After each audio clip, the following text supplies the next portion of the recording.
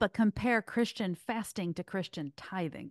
Both are based on Old Testament law, but they're not required or expected of Christians. Even though as principles, they can be good and righteous. That's a really good example. We look at that and we look at it as a principle of giving. We say, what a great principle, but it's a principle. Christian giving is not in accordance with a percentage with somebody there doing the calculations. That's not the way it works in Christianity.